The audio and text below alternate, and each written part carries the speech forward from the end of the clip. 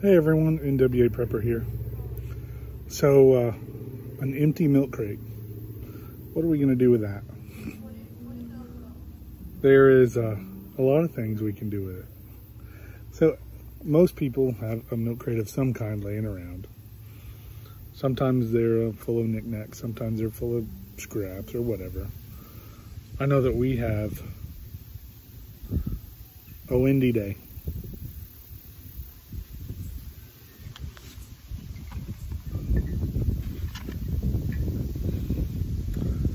So I know that we have lots of them. And so I wanted to, well, I didn't want, I just kind of came across this. And this guy here, and that's what it does. It's a dry box for a milk crate. And I thought I would like it, and it was, I hit up some clearance sales along the lines. It was on clearance for $17.97, and then today it was half of that. So let's see what this looks like in a milk crate. So there it is in the crate. It's got two ways to open it. One is the Velcro. And then there's a zipper down below. And it would be at the top of the crate if I had stuff in it. So to me, that makes it not waterproof. So I wouldn't use it as a dry storage. But then as I look, it has an asterisk on there.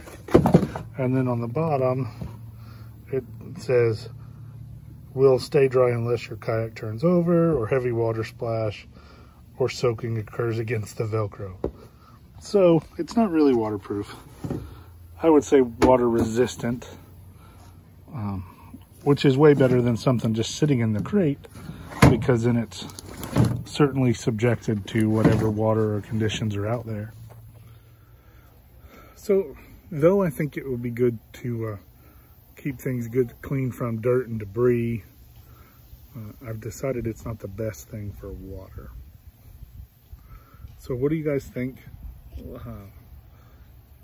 Is it better than just a garbage sack? Or is it not? I like the idea of it, but I wish it was totally a regular dry bag. Like totally enclosable. Of course, it's kind of made more as a live well, I guess. But anyway, good in theory, I guess.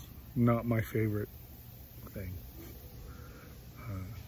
I mean, I am going to use it, but it's going to be more for things that I want to keep clean, not things that necessarily have to be dry. Because there's also a couple of holes in it for a live well pump or bubbler.